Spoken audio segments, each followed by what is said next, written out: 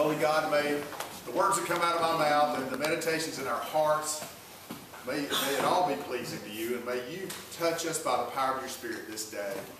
In Jesus' name, amen. How long ago was it, Donna? When was the heart attack? February of 16. February of 16. So it's been over like 2.5 years ago. Okay. So I'm just going to, some of y'all may not remember or may not know, but Bill had a heart attack in February of 2016. They took him to the medical center. He had a stent put in. A cath. They did a cath. Oh, they didn't do stents, so they just did a heart cath. Okay. And they sent him to the Woodlands, right? And they had open heart surgery because he needed, well, bypass, I guess, bypass surgery. 3 bypasses. So they did that. Yeah, they did all that down there in the Woodlands. And that evening he had a stroke, or was it the next day? That evening he had a stroke after the surgery. And y'all, I mean, he was in critical condition on a ventilator for weeks. I don't know just how long. It seemed like a month or so. It was more than a month. More than a month, like 6 weeks, something like that. It was a long time. And, I mean, your preacher, we went down there a couple times, I know, and saw him, and I walked out of the room thinking, you know, it will be a true miracle if he gets out of here. I mean, I really thought that. It was, and look at, and here you go. And he made it, you know. Of course, we were all praying for him. You know, we were lifting them up. We were trying to reach out to them best we could. Of course, they were down there. It's hard to do much. But we certainly were praying. And a lot of people were praying. Y'all's church was praying. I mean, there were Christians all over Texas, at least, and beyond, that were lifting Bill and the whole family up. And he made it to a rehab hospital, right? And you know what? He made it home. Made it home, and he was in a wheelchair, if I recall, you know, at that point in time. And you know, it wasn't too many weeks later, he came walking into church. And now you wouldn't even know he had that. I mean, I wouldn't know. I mean, you may be able to tell at home or something like that, or what, you know, his stamina may not be as much or whatever.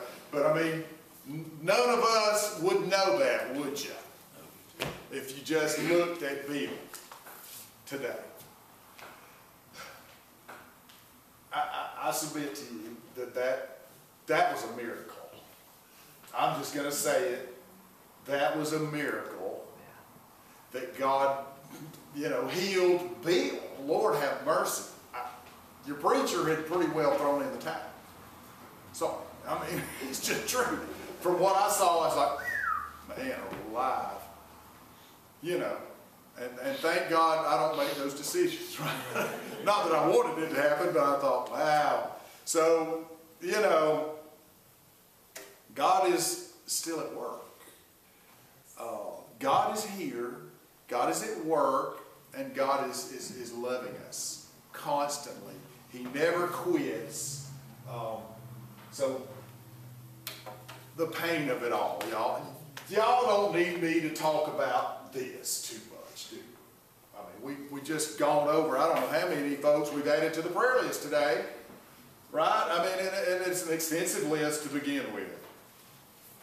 We have concerns, don't we? It's around us. People are hurting, people are ill, people are in accidents, people lose their lives, right? And there's this whole subject area called theodicy, which is kind of a philosophy about who God is and why do bad things happen to good people. All that, right? And you know, there's been a lot of ink spilled about all that. And at the end of the day, who can say for sure what what all that encompasses and how that all works, except to say, if you recall our fallen nature, right? In the garden, that picture pretty well sums it up. We had everything. We had a bird nest on the ground. You know, y'all ever heard that? Okay. Bird nest on the ground, right? In Eden, we had it all, right? I mean, Adam and Eve had it. They had it made in the shade. One thing they weren't supposed to do, and eat of the tree of the knowledge of good and evil, and they couldn't help themselves. The devil tempted them, and they took the bait, right? I mean, they took the bait, and as a consequence, we're having to deal with all this stuff now. The illness, cancer, car wrecks, floods, typhoons, tornado. I mean, all of that junk is not, well, it's really our doing, though. We can talk about that another day. If they wouldn't have done it, we would have, kind of thing. So, I mean, we're all guilty, right? I mean, we're all guilty. But as a consequence of that, you know, they were thrown out of the garden. They were cast out. And the old devil stirs up stuff still, right? I mean, he's around and he's stirring up stuff. And you know, I don't know who's doing what, really and truly. But we have to deal with all this brokenness from living in a fallen world, right? But the good news is, God didn't leave us in this condition. He sent a Savior into this world to take our fallenness, our brokenness, our sin, our rebellion onto Himself and crucify it on the cross. That through Him we might be healed of our broken condition, that we might be saved, that we might have the breath of God in us. That breath, the Spirit of God that lives in us to help bring healing and wholeness and to give us the hope that we'll be there with Florence one day. Okay, and it'll all be over. This will be a bad dream, right? And there won't be any more sorrow or pain or cancer or natural disasters or accidents. All that will be, it'll be gone. And we will be forever with this loving God who loves us and wants the best for us. But we got to go through this broken world. In the meanwhile, but there's hope. Right? There's always hope. God didn't take hope away from us. And He wants us to love each other, right? And pray for each other. In the middle of this broken mess, we're to pray for each other, we're to reach out to each other, we're to support each other, we're to encourage each other, we're to point each other toward the cross at every opportunity, right? That's the idea, because Jesus is our hope, right? He's our hope. And it's in nothing in this world. This thing kind of came to me. What do you think God would rather have for you? Have you win the lottery? Or have a strong relationship with Him?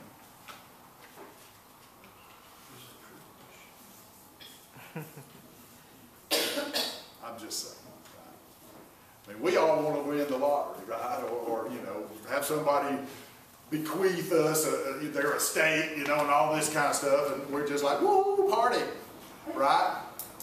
Well, God, I think, would rather us have Him, have His Son. I mean, this was the most precious life this world has ever known, that's in all existence, the Son, right? The Son of the living God. And He allowed Him to die for us, y'all. What a price. What a precious price. How precious is the blood of Christ that was poured out for you and for me. Okay, so James talks about us praying for each other and all, and loving each other and anointing each other with oil, and, saying prayers. Now, there's a caveat here. What happened to James and everybody that was there with him at that time? They're gone, right? I mean, they died somewhere along the way. I mean, James was martyred. I mean, he was stoned to death for faith in Christ. Right? I mean, so we still have to, we're not going to be over here forever, right? And we don't get to decide when that is for anybody and all that sort of thing.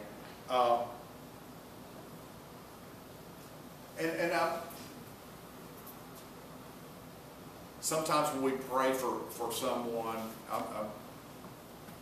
and it doesn't work out the way we want it to. Have y'all ever prayed for anybody and it didn't work out like you wanted it to? Right? I have.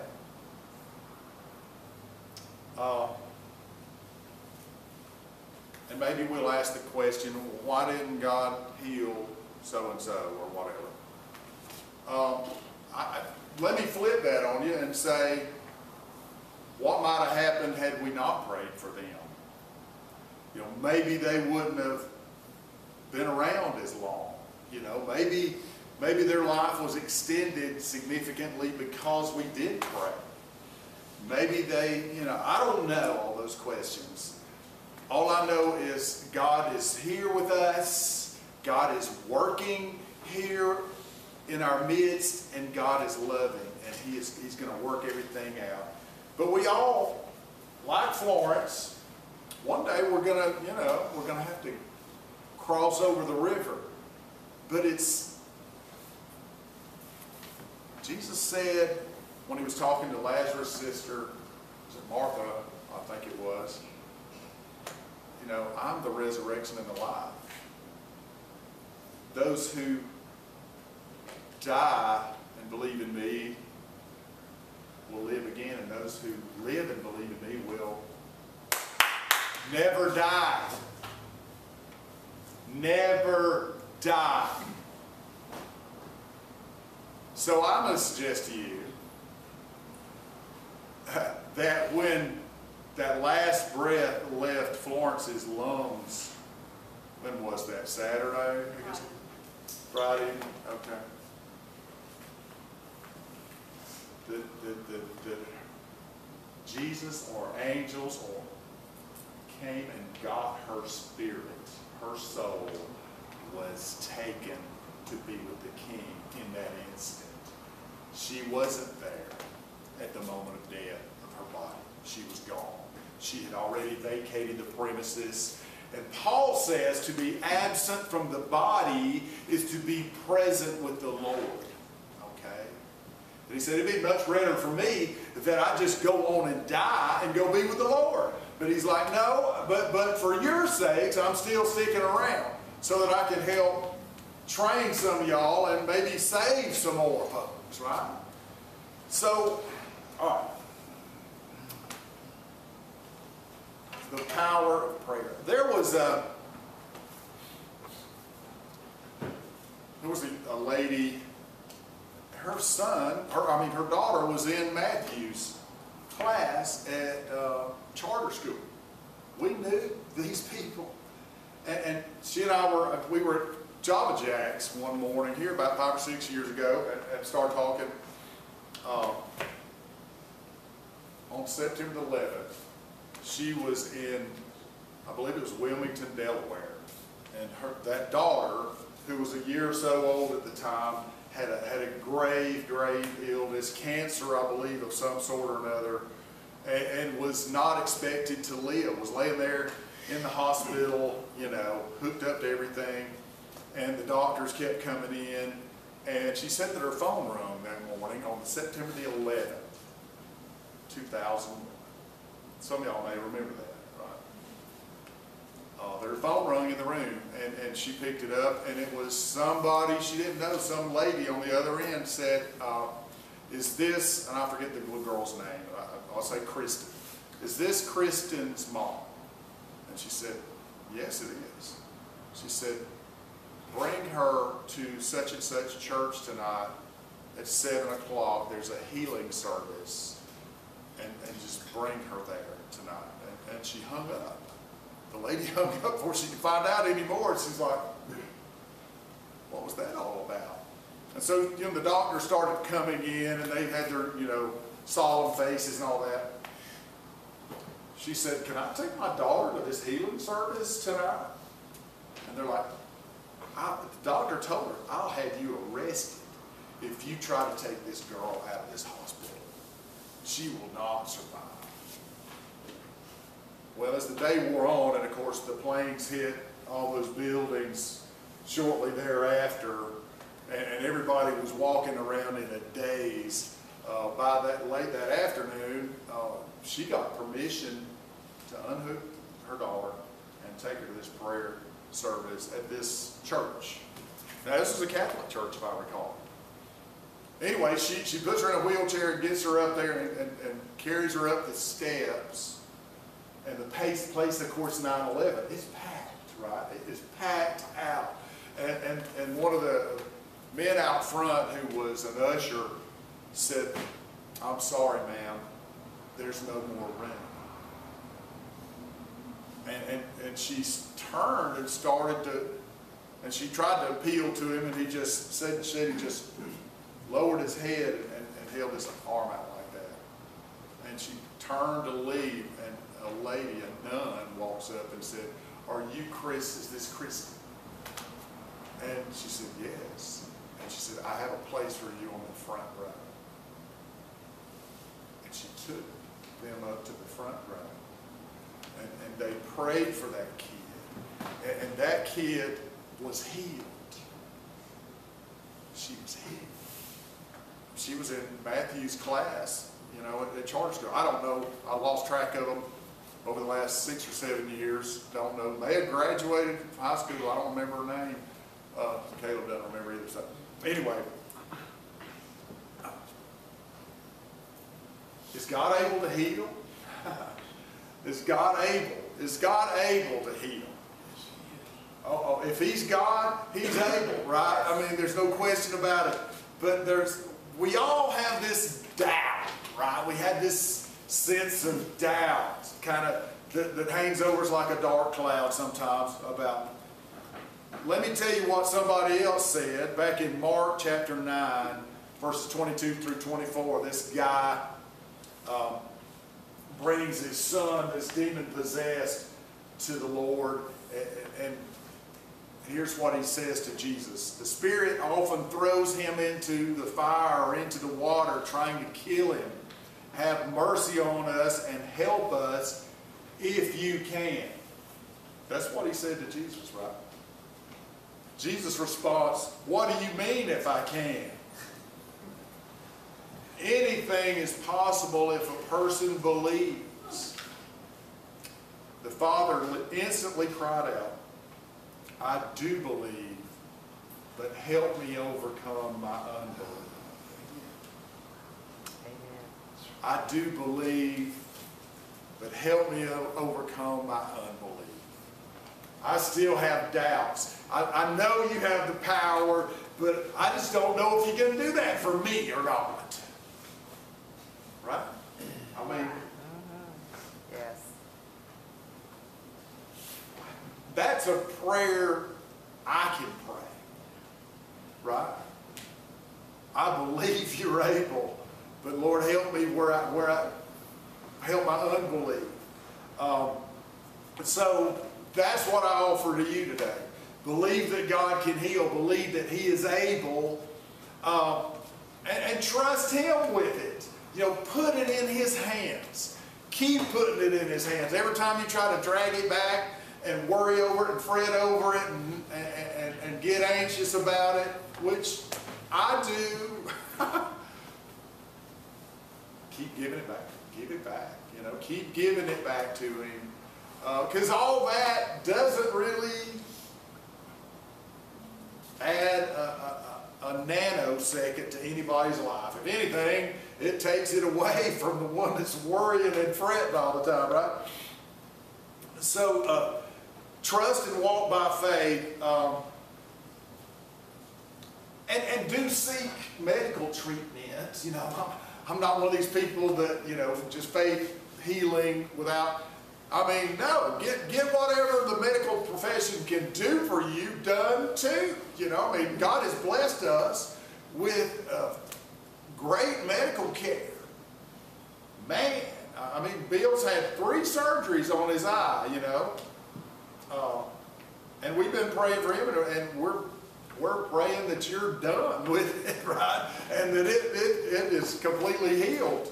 Now, he's getting there, not quite there yet, so we've got to keep praying, right? Just know that God is present, God is working, and God is loving, and He is going to work things out. There are times when we, you know, somebody's not going to recover, right? I mean, and how do you know when that is? There are hard times, hard decisions to make. Sometimes the medical profession will tell us one thing and God will tell us something else. You know, I don't have all the answers, but I do know that God is able, and we need to trust Him. And I believe that He will lead us to what we need. He says, knock and the door will be open. Seek and you will find, right?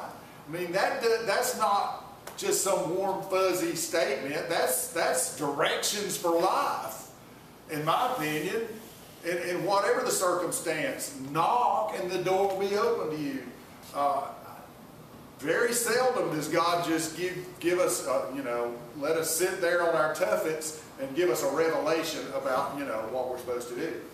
He wants us to figure it out, pretty much. And trust Him and pray through things and let Him lead us, right? I mean, so, okay. And righteousness matters. In this, the prayers of the righteous avail much, is one of the interpretations. The prayers of God's people, He hears. I mean, God hears the prayers of His children. So, Hebrews 10:38 says, and my righteous ones will live by faith, but I will take no pleasure in one who turns away. So, I think it's incumbent upon us to try our best with God's help to live the way He wants us to live, to trust in Him, to look to Him at all times and all places, to try to, you know, not be, we're all going to be tempted, but do our, with God's help, don't fall off into sin. If you do happen to fall off into it, you know, repent and get your feet back on the right pathway. He wants us to be holy, right? To be like His Son Jesus. Romans 12:22, don't live the way the world lives. Let your way of thinking be completely changed. Then you'll be able to test what God wants for you.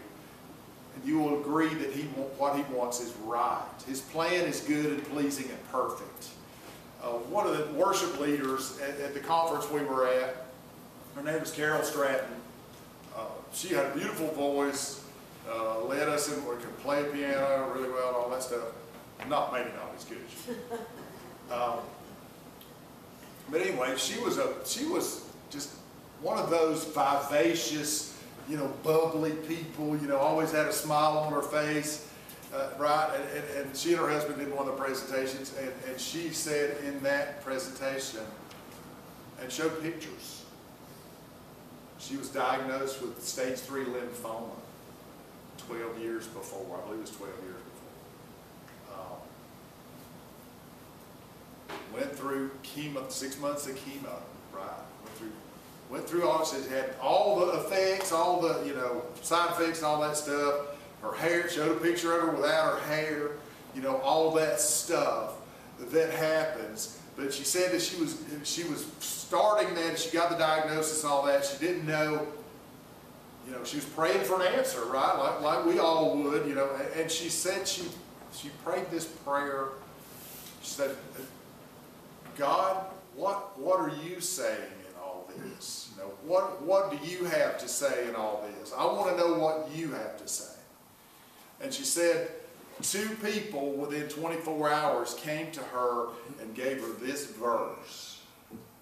One of them lived, hundreds of miles away, and one of them was her next door neighbor. They didn't know each other, okay? The neighbor was a nurse, and she knocked on the door, and she said, I don't know how to tell you this, God, I'm a Christian, but God never speaks to me, but she said, He spoke to me and told me to come give you this verse. And her dad had emailed it to her, I think, earlier in the day. And it was Psalm 50:15. And it says, call out to me when trouble comes. I will save you and you will honor me. And there she was, 12 years later, giving God the glory. Right? Amen. Trust in the Lord. Pray for one another. That's why we do this list, every week. And I trust and hope you'll take this to the house and that you'll put it wherever you pray and that you'll, pray over it, Pray. These folks need this prayer. We all are, at times we'll need it, right? I mean, we never find, you can always pray for me and my family anytime. If you run out of somebody to pray for, I'll put my name on the list. So, anyway, hold on to the Lord. Don't let anything come between you and Him, like sin, anger, unforgiveness, that sort of thing. Clear the slate, so that there was, God will hear your prayer and God will answer your prayers. Okay. Does anybody need to be anointed with oil today and prayed for? I think that would be a fitting way to finish this service today. I'll leave that offer open. If you want to come forward during this closing hymn, and I invite, if anybody comes, I invite the church to come and lay hands, and let's lay hands on them and pray for them, okay? That all good? This is a Methodist thing too, y'all. This isn't Pentecostal or anything like that. It's in the United Methodist Book of Worship. There is a healing service in there, okay, and it includes anointing with oil. So it's in the Wesleyan tradition too. So the Pentecostals, the Catholics aren't the only ones to do that. So we just trust God, and we want to follow His plan for us to be healed. So would y'all come and lead us in our closing hymn, Rescue the Perishing.